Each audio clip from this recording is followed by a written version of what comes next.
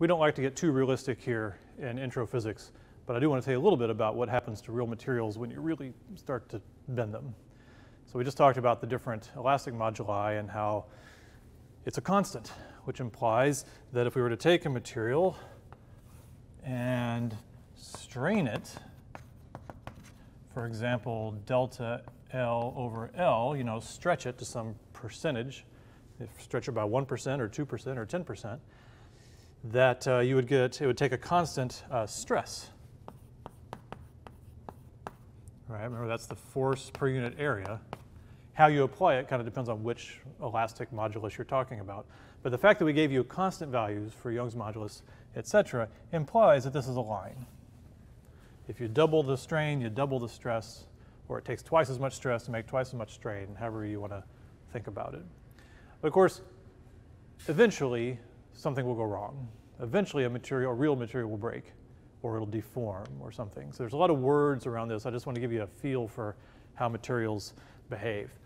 One kind of material is if it's brittle, like a ceramic or glass or something. If you pull on it, say, let's imagine we're stretching just a rod of this material, and if you pull, strain, you'll get some stress, twice as much strain, twice as much stress. Eventually something weird will start to happen, and then boom, it'll break. Snap it in half. And the typical point strain where this happens is on the order of, and I'm saying the order of because it varies wildly for materials and how perfect they are, but like 1% for like a solid material. You can strain it about 1% before bad things start to happen. I'm not going to break one for you because it's dangerous, right? Cut me, all kinds of things will go on. But let's also look at the curve for something like a metal that's ductile, something that will deform. Okay, so if we had the same thing, we had a stress-strain curve for a metal, strain, and here I'm just being general, but we can imagine that it's for elongation. Say we're pulling it apart. It'll also be nice and linear here, like that. But then the metal will start to deform. It'll start to do something weird. It'll deviate from a line, and then it kind of goes up and over. And here it's like stretching out and making a neck or something. Come over like that, and eventually it'll break.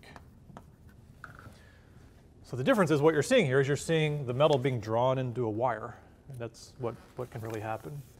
And you want to be careful with the word elastic. What does elastic really mean? So we'll say the elastic part is here. So technically, I guess, at least in my physics vernacular, elastic doesn't mean it's a line. Proportional means it's a line. Okay, so the fact that this is straight just means that the elastic modulus doesn't depend on the strain or the stress. It's a constant value, and this makes a line.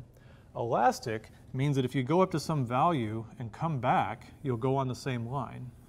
All right, so we go up to here, come back, go up to here, come back, on the same line, it'll be fine. Right? What eventually happens is plastic deformation.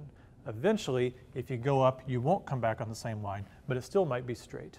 Okay, so let's imagine this. If you have a metal, you stretch it, you go too far, this is around 1% strain again, and then, oh no, we're starting to deform it.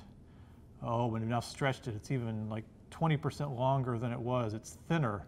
It conserved mass. Now stop. Now let's go back down. It'd be a nice line, because it's still a metal. You didn't break it.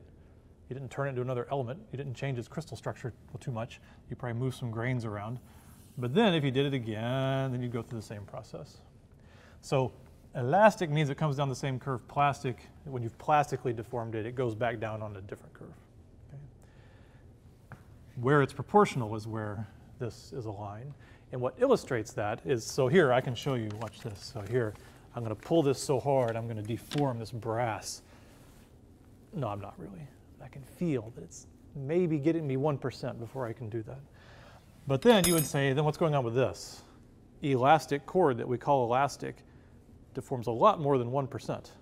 Right? So what's going on here?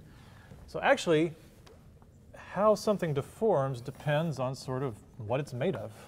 So these are sort of polycrystalline materials, the metals, and you're sort of deforming probably the little crystals next to each other.